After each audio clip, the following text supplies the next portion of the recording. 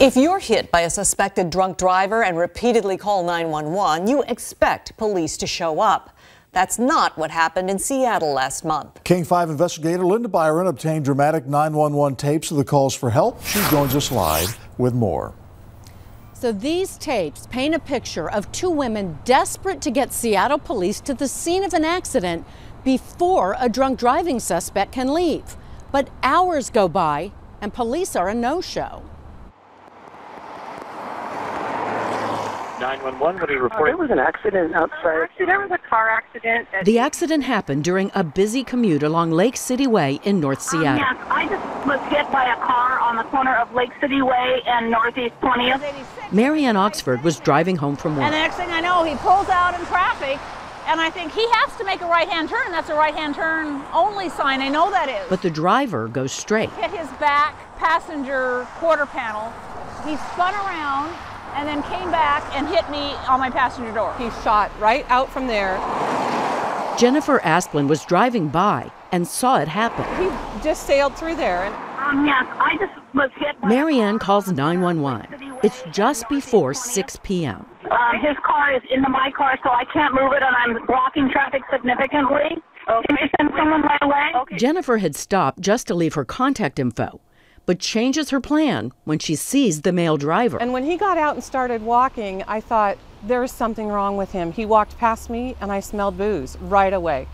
And I thought, I'm not leaving. I'm staying here until the police get here. But 10 minutes later, they have not arrived. And I thought, this is really weird because we smell alcohol and nobody's coming, so I'm going to pick up the phone, I'm going to call. She's the fourth person to call 911. And somebody had already called it in, but I actually saw the accident happen, and this guy appears to be very drunk and is kind of wanting to leave, and his car is smashed. Mary Ann's able to move partially onto a side street. We both went over here on 20th. Still no officer. And then we waited and we waited. So she calls 911 again. Okay, you called earlier, is that correct?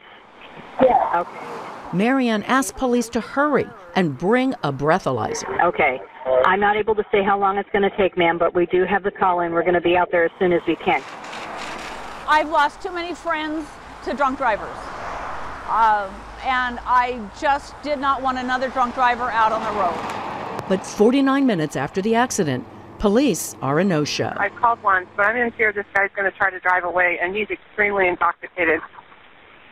Okay. Yeah, I know. I do see the call here. Jennifer emphasizes it's urgent. This guy actually smelled alcohol in his breath. I got close enough, so he is really hammered. The dispatcher says police are extremely busy. She'll update the call. Another 30 minutes go by, and then Jennifer does something that sounds unbelievable. I thought, fine, City of Seattle, I'm going to tell this guy to call, because you know what? Let's get his voice all slurred on the microphone, on dispatch, on recording, because when he goes out tonight and kills somebody because nobody responded, it's on your watch. 911, what are you reporting? Car accident on... This is the suspect calling 911. Lake City Way and 86 or 20th Avenue, heading south. He's slurring his words. Is anyone injured? No, we're fine, but we've been here for 2 hours. Okay. Trying to get somebody to come and... Is this the silver four-door truck and the Toyota Tacoma pickup? Yes, it is. Okay. The dispatcher recognizes the accident, yet twice she tells the suspected drunk driver he's free to go. If both drivers have Washington licenses and proof of insurance, it's not required to see an officer. We've already transferred all the information, so... Okay, it's not required to wait for an officer. You can go ahead and leave. Amazingly, he doesn't leave. The only thing I can think of is that he was so intoxicated and we were so insistent that he stay. It's been almost 2 hours. Mary Ann calls a third I time. think the gentleman who was drunk who hit me, I would like to have a breathalyzer done on him. And a fourth. And if somebody doesn't get here pretty soon with a breathalyzer, he's going to be sober. Okay, we do have the call, and we haven't forgotten about you. It looks like we did have officers on the way to see you, but unfortunately they had to be diverted for an emergency that came up. Fed up with 911, they called directly here to the North Precinct. But they say the officer who answered was no help at all. She said, unfortunately, it's going to take a horrible accident in order for us to respond. Maybe you should take it up with your city leaders. That's when Marianne and Jennifer give up. I was mortified. 3.5 hours after the accident, they call the Washington State Patrol. Within minutes, a trooper is there and administering a field sobriety test. The gentleman failed the light test. He failed the finger test. According to the trooper's report, the man blew a .111 at the scene, well over the legal limit. The next thing we saw, he was getting pulled out of the car with his hands in plastic cuffs and put in the back of the car. It's almost 10 o'clock, 4 hours after the accident. And I, honest to God, started to cry when he got the handcuffs put on, because I thought, oh my God, we could have saved somebody's life. It took the State Patrol just 35 minutes to get the call, drive to the scene, and make the arrest. Like I said, a knight in shining armor. I mean, he's our hero. Why didn't Seattle police come? And what the top brass are doing about it when we come back. 2 women keep a DUI suspect at a crash scene for nearly 4 hours in North Seattle, repeatedly calling 911. I think the gentleman who was drunk who hit me, I would like to have a breathalyzer done on him. I just said, you have to send someone. Please, you know. We don't know how long we can keep this man. As soon as he gets behind the wheel of his car, he can kill him. In this case, Seattle police never show up. We are examining it, and we will do what we can to try and fix it. Do you consider the lack of response acceptable? No. As commander of the North Precinct, Captain Sean O'Donnell has been tasked with fixing the problem of slow response times, which goes back years. He's been getting additional officers. The North Precinct is the largest precinct in the city. But O'Donnell says several things were in play on the evening of January 14th. The crash happened around 5:50 p.m., right at the end of second watch, which was short officers that day. 1 administrative leave, 3 sick or SB.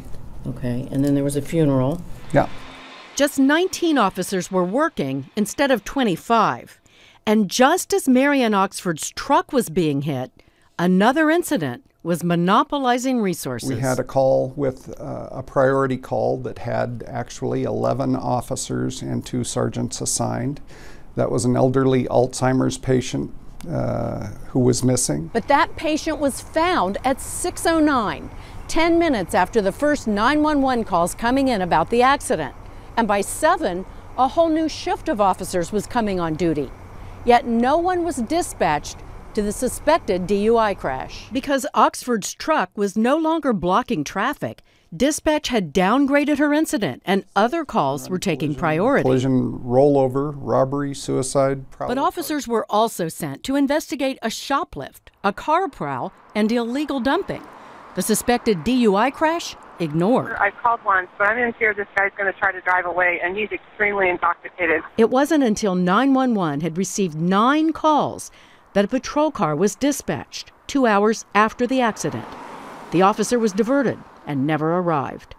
None of the supervisors ever went either, even though SPD staffing reports show 1 lieutenant and 5 sergeants came on duty around 7. I think they were doing what they felt was appropriate at the time. I can tell you that we have had those discussions since then, and the indication is that we will be trying harder to get to calls in a prompt fashion. The Seattle police chief is more blunt in a written statement calling the lack of response unacceptable and the 911 center a fundamentally broken system that we're working hard to fix. It was a state trooper who finally showed up and arrested the suspected drunk driver. To this day, neither Marianne Oxford nor the witness who stayed to help her has received even a phone call from Seattle police. Well, I'd be happy to apologize to them right now and say that in a perfect world or a perfect circumstance, we would have gotten there promptly and taken care of the suspected DWI. We didn't do that, and we're going to try and fix the issues that may have gone wrong here so that we can do that. Chief O'Toole sent this case to the Office of Professional Accountability to investigate what went wrong and to recommend any discipline. Now, as for the suspected drunk driver, we were not able to reach him, but he repeatedly told the trooper he had not been drinking. He blamed the smell of liquor on his dentures and his impaired behavior on diabetes. He was cited for DUI. They put an interlock device on his car, and he's due in court next month. So the cars that stayed in the roadway, maybe the response would have been more appropriate. They downgraded that call to a lower priority as soon as it was no longer blocking. I think that played a part. All right. Linda, fascinating story. Thank Thanks, you. Linda.